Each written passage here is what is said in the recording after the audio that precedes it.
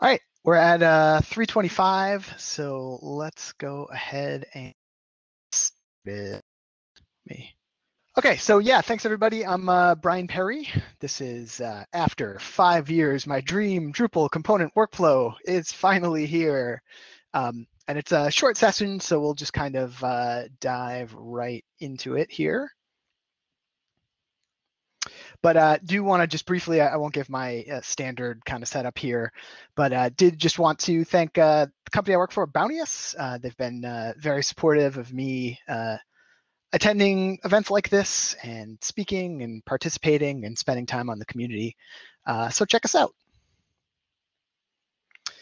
So I'm going to start with kind of a little history lesson, at least from my perspective here.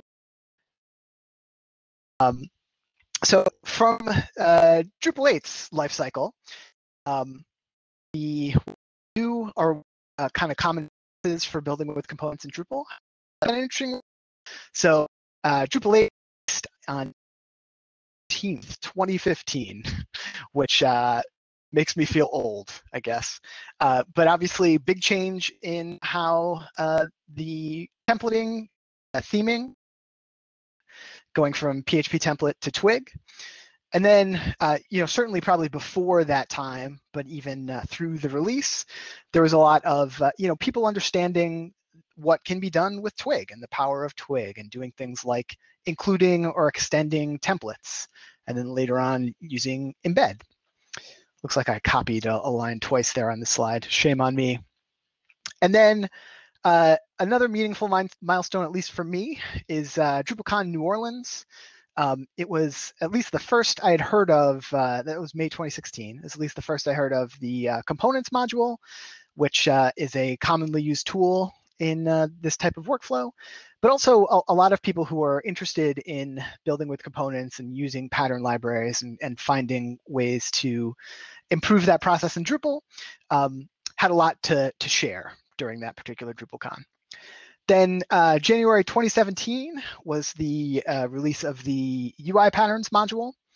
And this was kind of mind-blowing to me in that a lot of the things that we had done up until that point, mapping Twig data in templates, for example, or Drupal's data in Twig templates, could now be done in the Drupal UI. And then November 2017 was the experimental release of Layout Builder, I believe. So now we have this exciting new page building experience in Drupal that people are rallying around. But the question is, how does this affect our component-based workflow? And then the thing that I'm kind of leading towards with this is the component blocks module, which was released in July.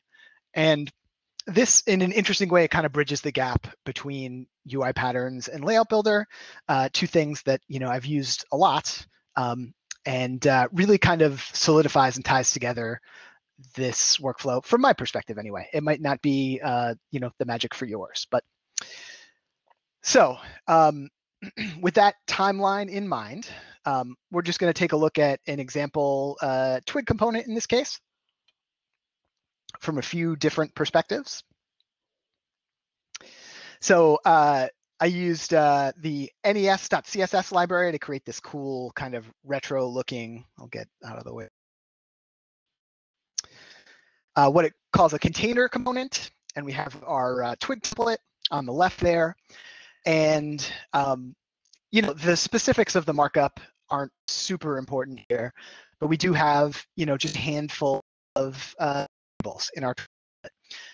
For all these different approaches, Drupal data component that lives somewhere else, a lot of down to going to get the data into those variables. So looking again at the container,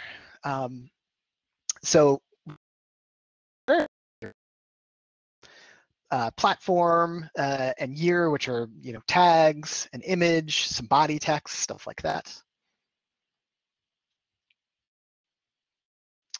So now we'll first look at doing this data mapping in code in a Twig template, which was kind of and still is really a common approach to this problem. So we have the container component that lives in our component library, which is somewhere other than Drupal's default template directory in this case. And we can see what it looks like in Pattern Lab, for example. And now we need to take data from Drupal and pass it through to that component. So in this particular case, we need to use the components module. And the components module, if you haven't used it before, allows us to create Twig namespaces. So it gives us nice little shortcuts to places where our components live. But also it's necessary to even get Drupal to recognize templates outside of the default templates directory. So again, thinking about mapping this data in a Twig template, we have a game content type that has just a handful of fields that in this case map pretty nicely to the variables in the Twig template. And we want to display this container using a view mode, the teaser view mode in this case.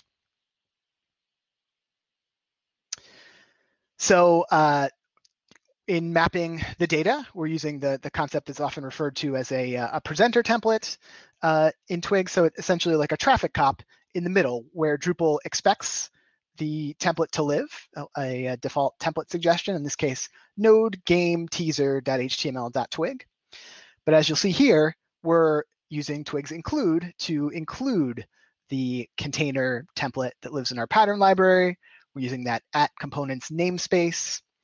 And then we are listing out and mapping the data in Drupal, the data available to Drupal, to the fields in that container template. So we see things like label and then content.field, platform, year, and so on. And the end result is we'll get, for that view mode, the card, or container in this case, displayed like we expect it. So then, as we talked about, the UI patterns module, came along and provided a way to handle this mapping in the UI. And that was especially attractive to me because while the idea of doing that mapping in a Twig template, or you can also do similar things in pre-process, it definitely gets the job done. But it always felt more complicated than it needed to be for me, especially to somebody who's at the time new to Twig, or you really have to know potentially a lot about Drupal's render arrays and where that data lives, and you need to be careful to not strip out too many things. So the idea of doing this mapping in the Drupal UI was always very attractive. So the way I describe the UI patterns module is that it's a way to define and manage components in a way that and patterns are Drupal plugins, and you can UI, like I mentioned, and we'll see a quick example of that. And it poses a optional pattern library page in Drupal, kind of like a mini pattern lab type of thing. And a number of other cool bells and whistles that you can do. You can pre-process patterns, render them automatically. You can create libraries with your patterns, things that we just won't have time to get into today. But if you're interested in learning more, I've certainly given a number of talks on UI patterns even specifically, and there's also great documentation for the module. But again, looking at our container, in this case, we're going to, the thing that we're rendering is a pattern, the container pattern. And the things that we're plugging into are really just the same fields from the template that we've seen already. Oops. And this is a quick look at a pattern.yaml file. So to create a UI pattern, by default, you need to create one of these patterns.yaml files. And we won't go into everything this can do, but the pattern has an ID of container, a label, a description, and then a lot of the work here is listing out the fields and specifying, a label. The type is something that's mainly used for UI patterns documentation. And then description, and then some preview content. So in some cases, we have just a string we're passing in there, also markup, and there's some other things you can do there too. So by defining that, we then will have access to these patterns in places where, so there are a handful of integration modules that UI pattern ships with. So basically anywhere that you can use a layout, essentially, you could use one of these patterns. The one we'll look at just as a quick example is UI patterns views. So for a row in a view, you can specify that you would use a pattern.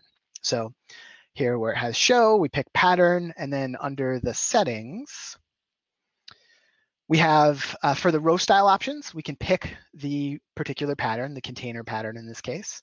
And then for each piece of data, each field in the view, we can map it to the destination in our pattern. So we can actually just handle that mapping in the UI rather than digging things out of render arrays and code, which is great.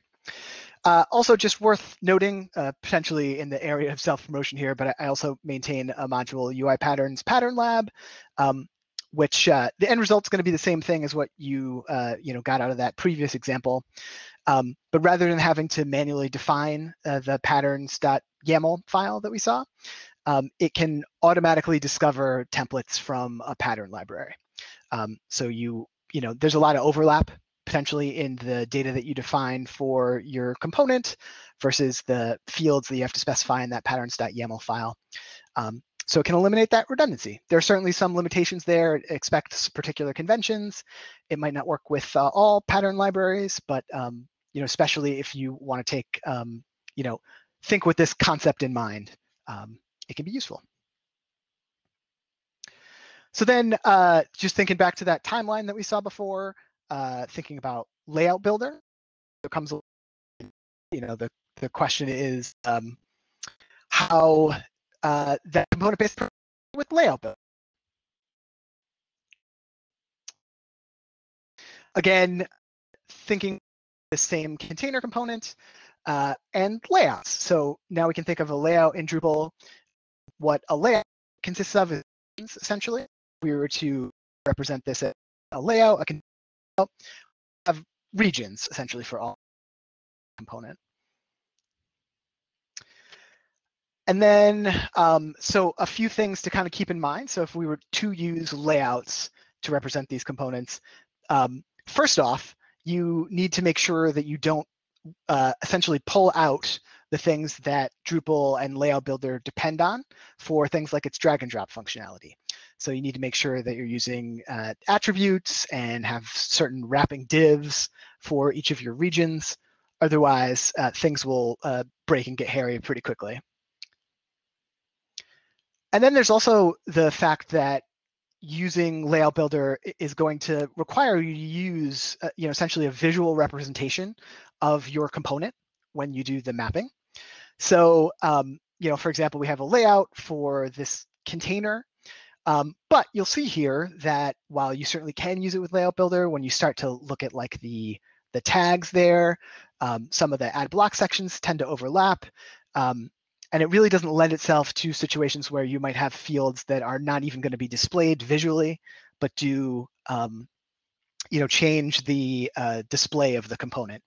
And you can do that in like code for a custom block, but it's definitely some extra work to do that.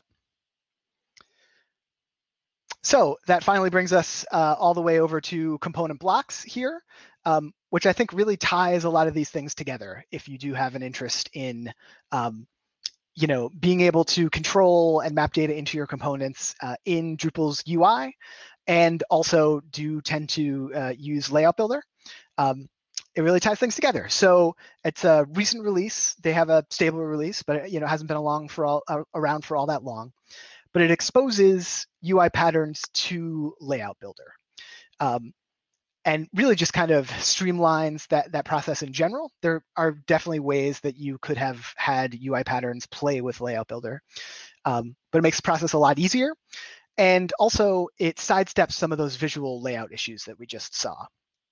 So it's going to give you any of the fields available to the entity. So like if we're looking at this game content type, all of the fields on the game content type will be available to put into the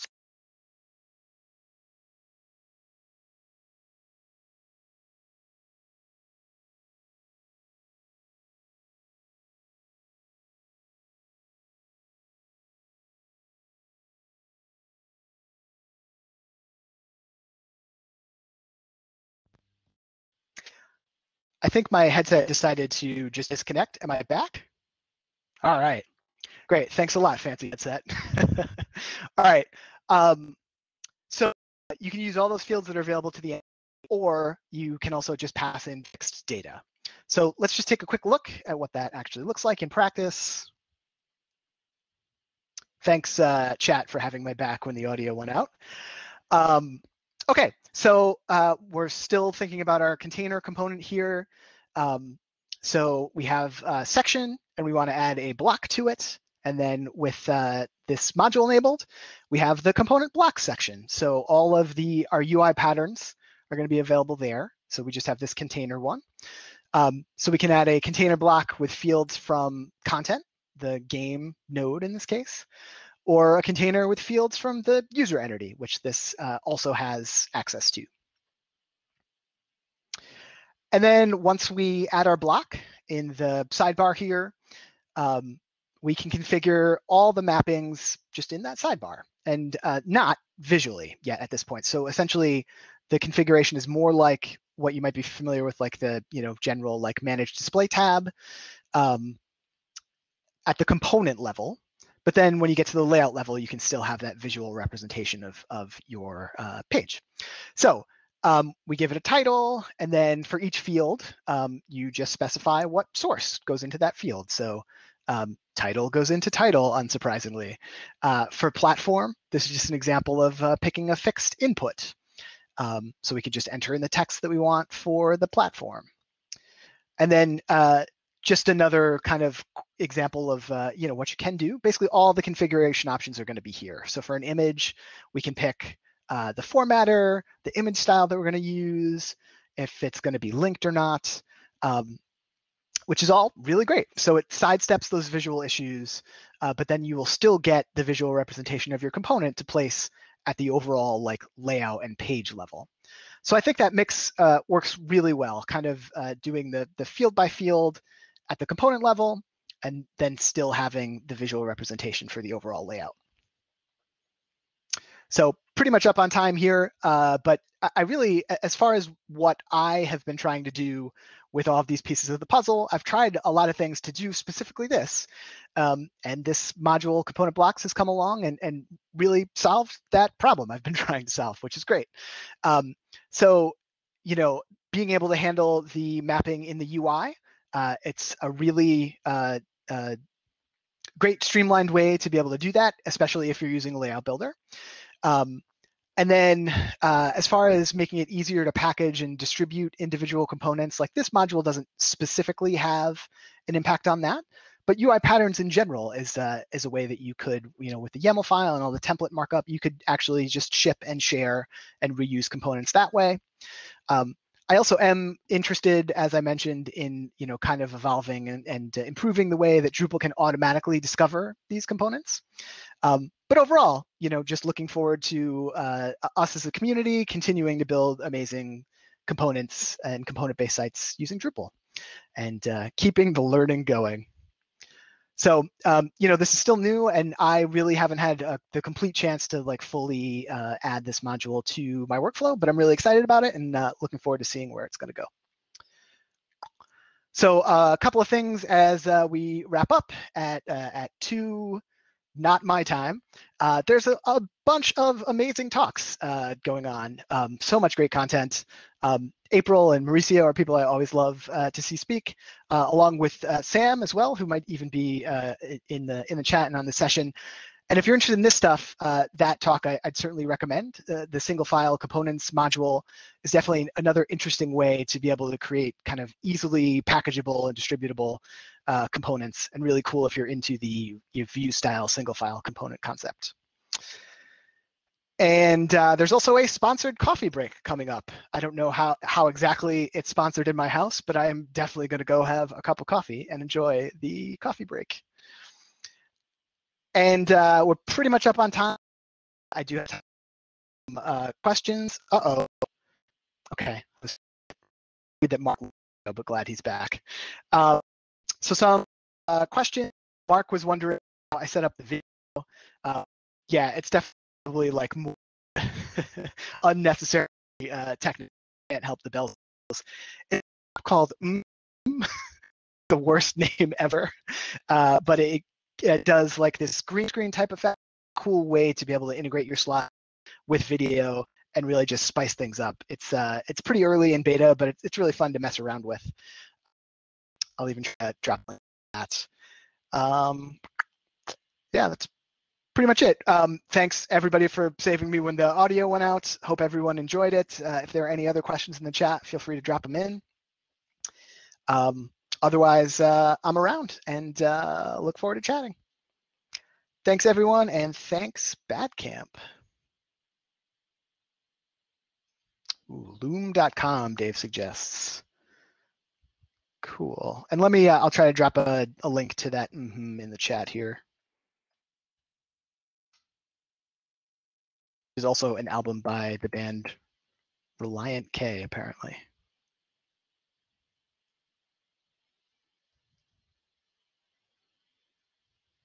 Oh yeah, Slack's a good idea too.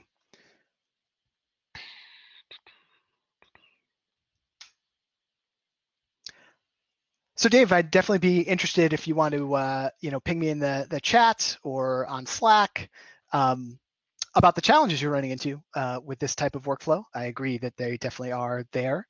I'd love to know, more of what you're struggling with. And Mark, so you can specify in this app that you have a green screen, but this is actually without any green screen. You can see if I put my hands in, it kind of goes to heck. But it's able to do this without an actual green screen and would be way better with a real green screen, which maybe someday.